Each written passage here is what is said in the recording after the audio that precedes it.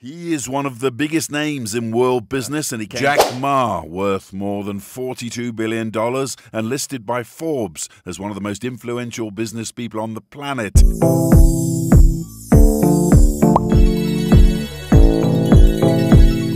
So 25 years old, don't worry. Any mistake is an income, is a wonderful revenue for you. So I told myself and told my young people, before 20 years old, be a good student. When you do entrepreneur, just learn some experience. Before 30 years old, follow somebody. Go to a small company. Normally in a big company, it is good to learn processing. You are a part of a big machine. But when you go to a small company, you learn the passion, you learn the dreams. You learn how to do a lot of things at one time. So before 30 years old, it's not which company you go, it's which boss you follow. It's very important. A good boss teaches you differently. And from 30 to 40 years old, you have to think very clearly, you're working for yourself if you really want to be an entrepreneur. When you're 40 to 50 years old, you have to do all the things that you are good at. Don't try to jump into the new area. It's too late. You may be successful, but the rate of dying is too big. So 40 to 50, think about how can you focus on things that you are good at. But when you are 50 to 60 years old, work for the young people, because young people can do better than you. So rely on them, invest on them, making sure they're good. So when you are over 60 years old, spend time for yourself. On the beach, sunshine. Right? It's too late for you to change normally. But this is my advice to the young people. 25 years old, make enough mistakes. Don't worry. You fall, you stand up. You fall, you stand up. Enjoy it. I mean, 25 years old, enjoy the show, enjoy the show. I did not have a rich father. Tried 3 times for university. All failed. I applied for Harvard for 10 times. All failed. They don't even want to see me. For the last time, I went to the teachers' college, which was considered the 3rd or 4th class of my city. So I applied jobs for 30 times, got rejected. It was so difficult at that time. I was so frustrated because I taught in the university. My pay was $10 a month because I could not find a good job. In 1994, discussed that I'm going to do something called internet. And 23 of them against it. They said, this is a stupid idea. We have never heard about internet. And you know nothing about computer. And I never thought I was smart. Nobody believed that I could be successful. Because everybody say, well, this guy think differently, think crazily. You know, they think about something that never worked. I tried to borrow $3,000 US from the banks. Took me 3 months, but I still cannot get it. We talked to over 30 or 40 venture capitalists. Everybody said no, forget it. A lot of people said Alibaba is a terrible model. As I said, I believe it. I think this thing could be big. I never thought it would be that big like today. But I believe that something is waiting for me there. And I have to work hard to prove myself. That was the tough experience. So we gathered $50,000 US from 18 founders. We started. For the first 3 years, we did not have even $1 revenue from our business. It was not easy. Why it keeps going ahead, going forward? Because I received lots of email of thanks from the customer. They say, this is such a great thing. We cannot pay you, but this thing helped us. If you keep on helping us, one day you will be successful. And I believe this. Little by little, we build up our business. Little by little, we build up our ecosystem of the infrastructure. And now, after 16 years, we have an Alibaba Group, we have a Tmall Group, we have a Taobao Group, we have Alipay. And people said, you are so smart. How could you make a company like that? Bill Gates, Warren Buffett, Jack Welch, Larry Page, Mark Zuckerberg. The difference between those people and other people, they are always optimistic for the future. They never complain. They always try to solve the problems of the others. When you're optimistic, it's always opportunity. People, same here today. Jack, where is the opportunity? I don't have a job. I don't have this. I don't have that. We are at the best time of this century. The best assets you have is that you are young. Don't complain. Let the other people complain. The opportunity always lies where people complain. Think about how you can make things different. Is there anything I can do that make the difference? And then when you think about this, start to do it. I saw a lot of people, young people, have fantastic ideas every evening, but in the morning they go to the office same again. Being an entrepreneur, you have to do the things before the other people do. You have to wake up before the other people wake up. You have to be more brave than the others. Use instinct. Everything you do is to the need of the customer. To everybody, to any person, tomorrow is new. Make the move. Make the action. Whether investors believe in this or not, whether your friends believe it or not, whether your parents believe it or not, that's not important. You believe it. Your team believe it. And work day and night on this. That's how the things happens. Make enough mistakes. You fall, you stand up. Any mistake is an income, is a wonderful revenue. Don't worry about the money. Money follow the people. People should follow the dreams. If you have a dream, just to go ahead. I think nobody can conquer the world. We only can serve the world. Either work for the others or work for yourself. And I choose the way, work for myself. Working for myself, that means working for the society. If you really want to work for yourself, think about the others. Because only when the other people are successful, when the other people are happy, you will be successful, you will be happy. I think today people worry a lot about the world, about the economy, China, economy in the world. But I'm very optimistic. When people start to worry, that is the opportunity is. Right? I worry about the blood testing, and she created good things. And I think great innovations, great companies always happen in the tough times. Life's like the music. You have up, you have a down, you have a long, you have a short notes. And I like your American movie. Life is like a box of chocolate. You never know what you're going to get, right? So I'm pretty optimistic. The opportunity in the future for equality is huge, because in the last century, the IT is for big companies. The globalization is for big companies.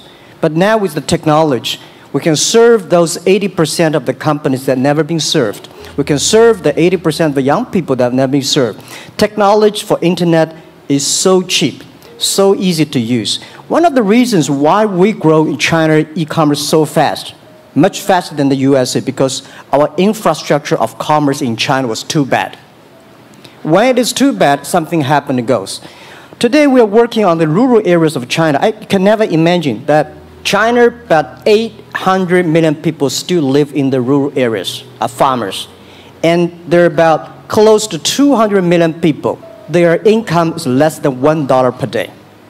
And before the internet, it's impossible for these guys to reach the PC because it's so difficult. Even people like me, I don't know how to use a PC. But now 80% of the farmers, those people using mobile phones. When you have the mobile phones, the internet, the data, things change a lot. So I'm excited about the future. People always worry. That's the, I love the young kids sitting there and talking about the dream, the hopes, because if they have the hope, we have the hope. That's what I believe. We never know that we can grow so fast. In the past 5 months, we covered 4,500 villages. And these people, normally they use in very traditional way. It took them like we went to a rural area. It took the farmers 2 hours to walk to the downtown in the middle of the town and buy things. But today, because the mobile phone, and we can deliver things to their home, to their village within 72 hours. I remember there is last week I read a very interesting thing. This is amazing. There is a girl, she told me a story. She said her grandfather, 92 years old birthday. And for his life, he always wanted to try one Western style food. But he lived in the rural areas. There's no such restaurant food. So she said, I tried on the internet, book a restaurant dinner for Western food, delivered to that village. And they finally immediately find one restaurant. There are 3 guys. They took like a 3 days bus from Shanghai to that village, made an Italian spaghetti and a beef for them for this 92 years old birthday. And whole village was excited. Everybody said, wow, you can order food, Western style food. So buying almost everything. And also we're helping, there are a lot of farmers, they plant a lot of apples, great apples. But 90% of the apples rotted because there's nobody buy them. They normally buy by track. You know, if you sell the apples, they sell whole track. And using the traditional way, they can sell by whole basket of the apples. But now, because of the internet, they sell by one. Each apple, they sell $1. Or 1 RMB or 2 RMB for each. So the farmers see using internet, they can buy and sell using the mobile phone. That changed their lives. And I think it's exciting. And people need examples when they see, well, my neighbor made money through online to selling things. My neighbor buy much interesting things online. People start to learn. And more people start to buy the mobile phones. We cannot make all the mobile factories to sell phones to them. Only they know the mobile phone really works, helping change their lives, they start to buy the mobile phones. There's a big difference between American consumption, because people say, well, the economy is bad, so China consumption will be good low. No, totally different. You Americans love to spend tomorrow's money, and the other people's money maybe, or maybe the children's money. We Chinese love to save money. We are probably the largest country, the safe deposit in the whole world. Because we've been poor for so many years. When we make money, we put in the banks because someday we know the disaster is coming, so we can spend the money. So when the economy is bad, we still have the money to spend. You guys probably don't. You worry. And the second thing is that China been focusing on developing for the past 30 years. China government so strong on investment, so strong on exporting. But they are too weak on the domestic consumptions. Domestic consumption is not driven by government, it's driven by entrepreneurship, driven by the market, not the government. So in the past 20 years, government is so strong. Now they're getting weak. It's our opportunity. It's our showtime to see the market economy, entrepreneurship, how we can develop the real consumption. I think if the China developed the great consumption, we have a 300 million middle class. In next 15 to 20 years, we're going to have 500 million middle class. We need to import a lot. So when we start to import, that's a great. I worry a lot when we export. When we export, we got a terrible sky, we have a terrible water, we have a terrible environment. When we start to import, we got to be better. So that's all the great opportunity, guys. Be happy about that. I was thinking about 19, where I am. 19, I've not passed the examination for university yet. I failed 3 times. I'm not good at schooling. Well, yeah, that's why I give confidence to a lot of young people in China. If Jack Ma can be successful, 80% of the people can be successful. Well, equality, I would like to make a little bit of technology helping, because yesterday I was joining the UN Women Conference about gender equality. And I think the first technology revolution happened 200 years ago in the UK, released the human body, the arm, stronger. The second technology revolution in the USA for energy, you can last long.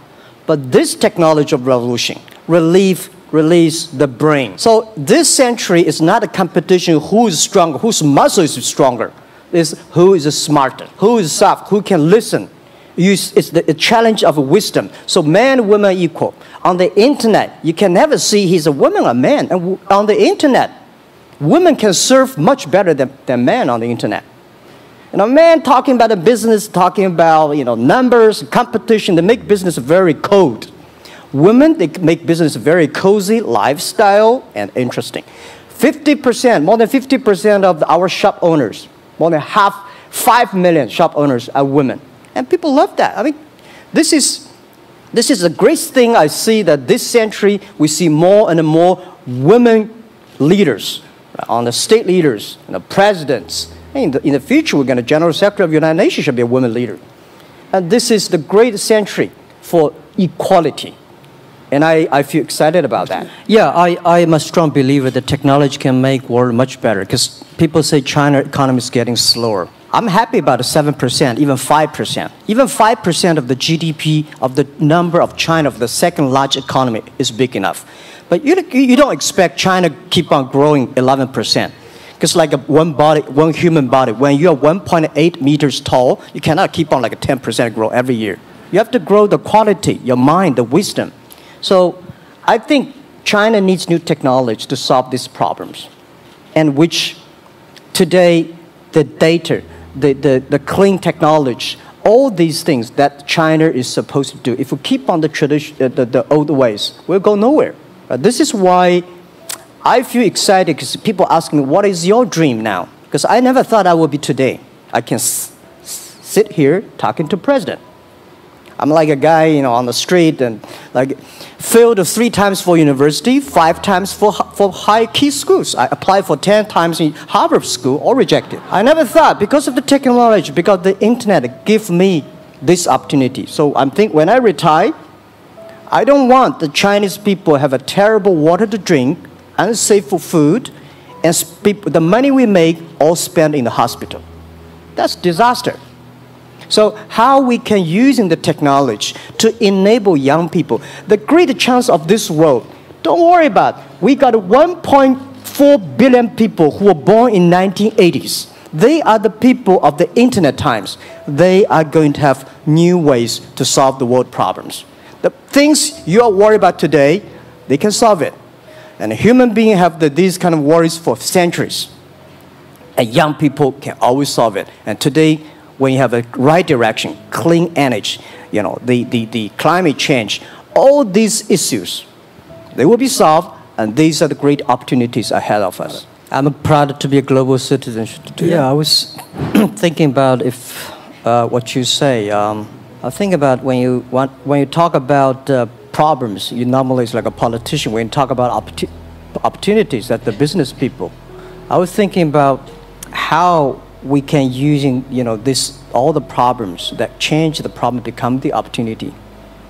And I don't know, I just feel excited when people talk about problems. I think think about if you can solve one of them, that's the chance.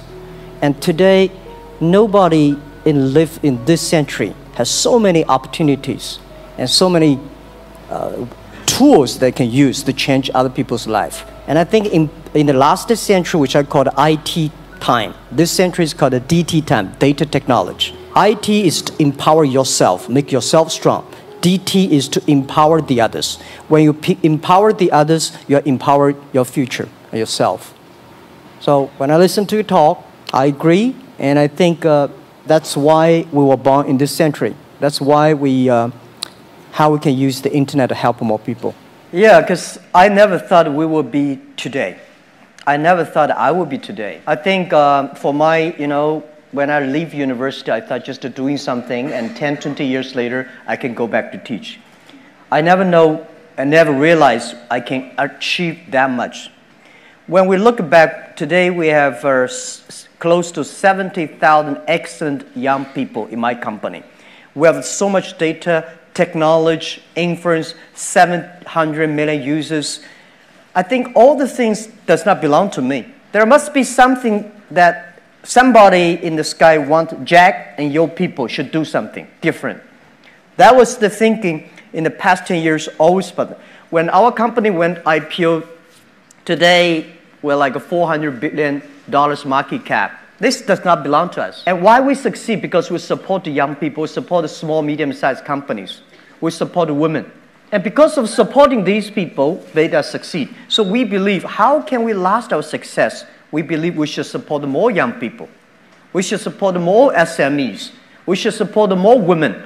If they are successful, we will be successful. That was, because I believe one thing, when you have a couple of $2 or $3 million, that money belong to you. When you have $20 million, you have problems about money depreciation. You should buy this stock or that stock. When you have more than $100 million, $1 billion, that money does not belong to you. It's the social responsibility. People trust you, ask you to manage the money better. So that was the thinking. And then we decided, we say, we should make an economy that is big enough with that economy, we can enable every young people, every small business, every woman, globally. They want a global buy, global sell, global deliver, global pay, and global travel with the technology we're giving. We can create 100 million jobs for the world, Today, we create 33 million jobs for China. We hope the fifth largest economy of the world, that digital economy, can enable 100 million jobs for the world. We can enable 2 billion population in the world. They can shop and buy everywhere. And we can create 10 million small business. They can be profitable through the internet. That was the vision. I don't know in my life can achieve that, but somebody will achieve it. If we continue to do it, if we cannot reach it in 10 years, why not 20 years? Why not 30 years? People should continue to do it, and someday, if somebody really reach that, we'll feel very proud. We've been thinking internally, we discuss a lot about where in this world Alibaba should have our base labs that should have our people that working together to reach, because the fifth largest economy does not belong to us, does not belong to Jack Ma and Ali. It belongs to the generation of this generation, belong to the world, belong to all the young people believe in the future, belong to the people who believe the technology can enable people. A lot of people today have a lot of complaints. Say, I don't have opportunity. I complained a lot when I was young and suddenly realized complaint does not solve any problem. Where the opportunity always in the place where people complain. There are so many opportunities in the world, in this world, because there are so many complaints. If you can solve the complaint, one of the complaints, that's the opportunity. So this is what we made. I think young people, if my advice to be an entrepreneur, don't be scared of failure, of setbacks, and don't give up. There are a lot of books written about Alibaba, about me, which I'm scared of. One day I was reading on a plane, that's many years ago, in the newspaper. I was reading a guy introducing a guy, very great. And finally I think people are talking about me. No, that's not me. It was an article about a great person, and then finally I find out they are talking about me. I'm not that great. That's not me. Right? I want to say is that if there's a book I want to write, it's Alibaba 1001 Mistakes.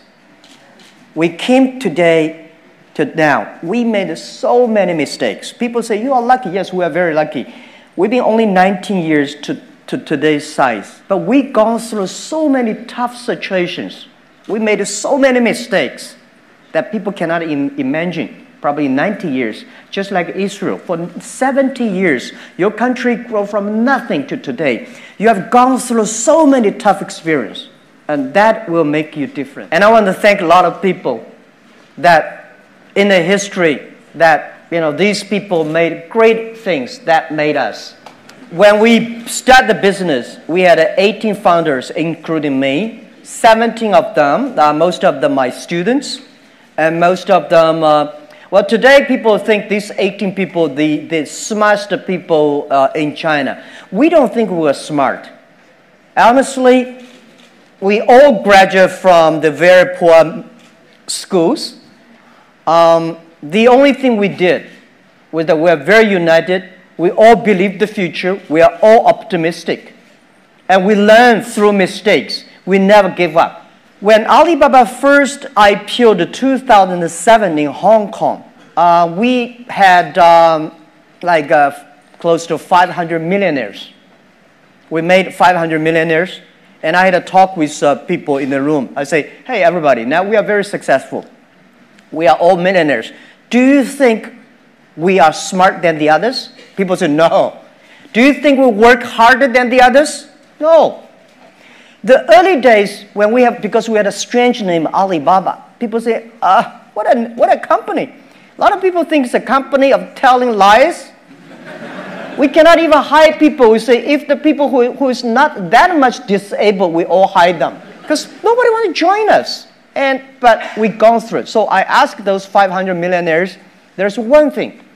Those people who think they're smart, after half year, they all gone. They start to build up their own. They don't believe our model. They don't believe by helping others, by helping small business, you can make money. Because 20 years ago, only by helping big companies, you can make money. By helping small companies, you don't have a chance. So smart people left us. Those people believe they are excellent. The headhunting company all come. they headhunt our people. We are the people, nobody even come to hand us. So we stayed, we have no choice, we don't have any company to go, but we believe our future. So after 10 years, we survived, and today the same. We don't believe those people. I think this is what I give advice to students in Harvard or Tsinghua. If you graduate from famous university, please respect the people who graduate from the poor schools. Those people like us graduate from poor universities, please respect yourself.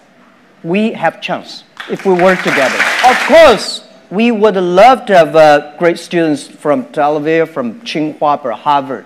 But the most important is that you find the people with the fighting spirit, learning spirit. And this is what we hire people for, not because which school you're from. Even to now, we said we would rather not having students from Beida and Tsinghua because we believe Beida, Tsinghua University should go to the small, medium-sized companies, not us. Because we are helping small, medium-sized companies. If we take all the talents away, because today we have a lot of cash, we can giving high pay to get the best students from university. If the society is poor, no matter how strong you are, your company will be poor. So this is what we believe. They should go to SMEs, empower SMEs, and then we help together. That's what we believe. You have to have a strong will. Normally, if you want to be leaders means loneliness. Leaders means responsibility. If you're responsible for one person, you are yourself. If you are responsible 8 million people, you are Prime Minister of Israel. If you are responsible for 1.4 billion people, you are President Xi Jinping. So it's about responsibility. Not everybody would love to do that. And it's okay. But this is what I give my children. I want them to be happy and healthy. People worry about high technology, but young people don't worry about it. I feel very few young people worry about the future. Only senior people worry about it. One day when Alibaba used to be on PC, and then suddenly we moved to the mobile phone. A lot of people complain, mobile phone too small. How can you do shopping on such a mobile phone screen? And later we realized because our eyes are shut, are getting old. Young people never think it's small. They think it's big enough. Next 30 years, the artificial intelligence, the robots, all the high tech will replace a lot of jobs. This is for sure. When human beings invented computers, human beings should know that computer will be much smarter than human beings. They remember, they calculate faster, and they never get upset. They always keep on doing things. But don't worry about it. Machine can never win human beings. Machine can do only things machine can do better. Human beings have hearts. Machine only have chips. So what worries me about is the way all the things we teach our kids today, how to remember more things, calculate faster, all these things, machine will do better. Next 30 years, what are the things we should teach our kids that they will be different, they can do better, they can do the things machine cannot do? This is I discussed with the president, they all agree. I think we should teach our kids how to be more innovative, how to be more creative, and how to be more constructive. Human side is more important than the knowledge. I think the past 200 years, human being made a huge progress because of the knowledge-driven based education. I think next century, we should focus more on wisdom-based, or the human-based.